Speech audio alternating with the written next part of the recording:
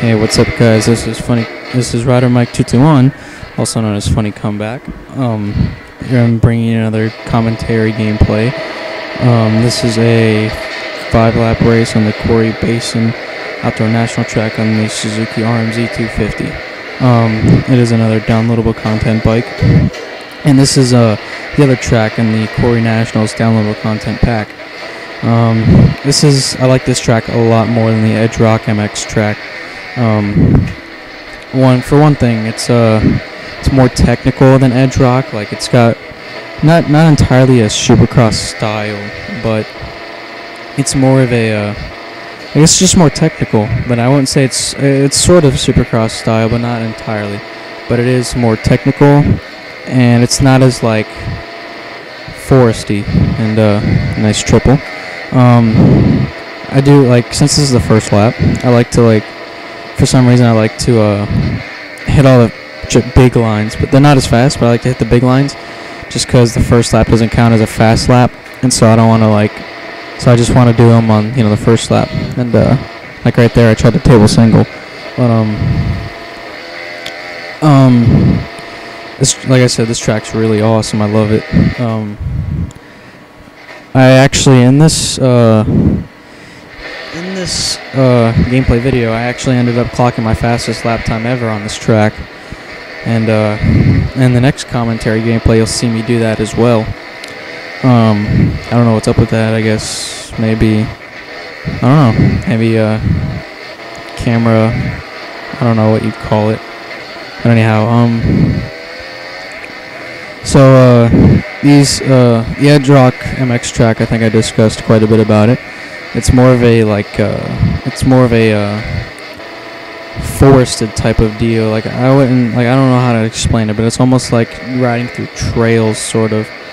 And wow, I don't know if you guys hear that, but my controller just turned off. I'm on Xbox Live with my friends right now, but I'm not talking to them right now. But and this track is more open, not really as many trees and forestry and vegetation all over the place like it was on Edge Rock. But both tracks are great. They're definitely worth the $5. I don't know why people say they're not. I mean, $5 is pocket change. It's not that much money. But they're both great tracks, so they are awesome.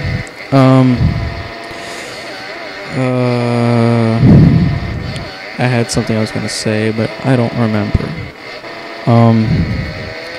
Actually, this was that hot lap I was talking about. I think it's a 123 something. I don't remember. It's like a 123 something. Here, take a look.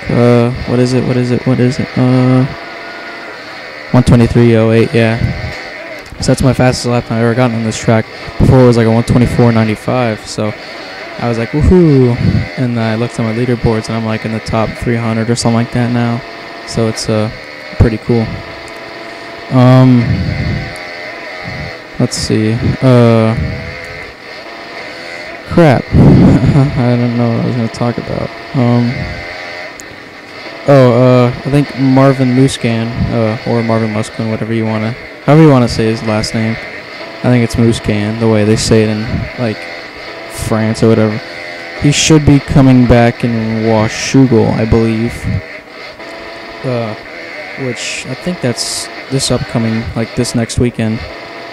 Yeah, Washougal. So we'll see him, go banging bars or whatever. Gosh, I don't really know what to talk about now. I had something, but I forgot it.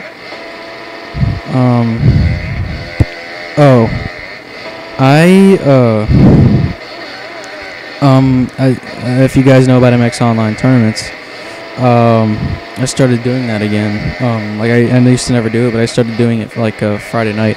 I did a couple races, and actually came out with some pretty decent finishes. The first race, I think it was on, trying to remember, shit, what was it? I seriously can't remember right now. Holy crap. I don't remember, but I ended up getting a 5th overall, which I was like, wow. You know, before when I used to play on online tournaments, I'd get like 40th overall because there were so many people, and now there's only like 30 to 50 people signing up, which it's actually a decent amount of people, but it's not like when this game first came out when I heard there was like 300 people or something like that, so I was like, yeah, screw that. But yeah, I got a 5th overall, and I was like, ooh, I was kind of happy about it, so I was like, alright, I'm going to start doing this more.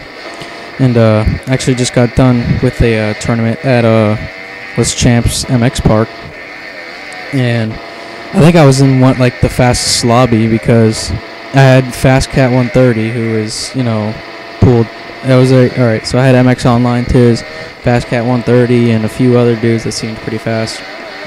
And I went 5th in the first moto and 4th in the second moto.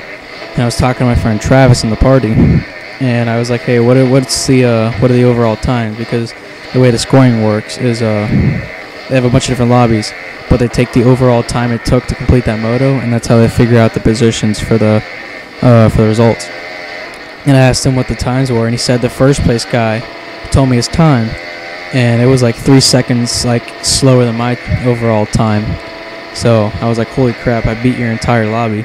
So I don't know, I might have a pretty decent finish tonight. We'll have to see. It's probably going to take till like midnight to post up the results, but you know, I'm pretty happy about it. I'm like, ooh, I might get a good position.